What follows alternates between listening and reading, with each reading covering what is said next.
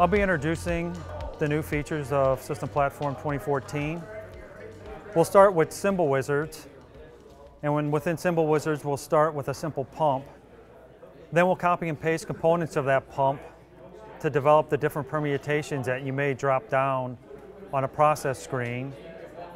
Then we'll add layers to control those permutations and ultimately drop those pumps down on a process screen. We'll be able to control how those pumps look with the drop downs created in our layers. So we have horizontal 1, horizontal 2, or vertical.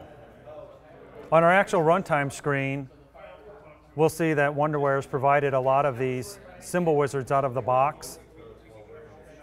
We've got the spark line, which is just a very short trend to highlight some component of your process. Here we're showing it on a reservoir with just a range background with the trend and not many other embellishments.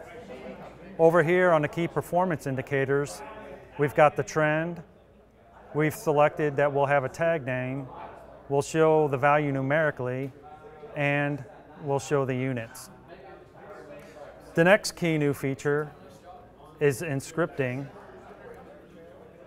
We've implemented try, catch, and IntelliSense.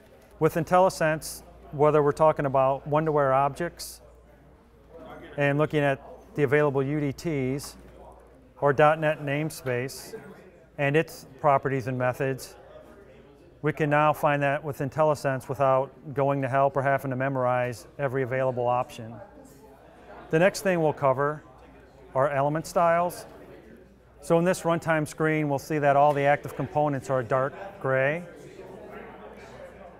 Or we can go back to our Galaxy, our IDE, configure, style library, element styles.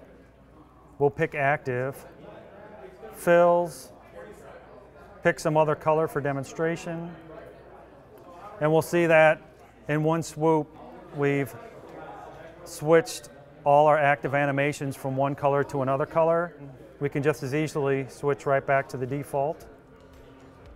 And that's the key new features of System Platform 2014.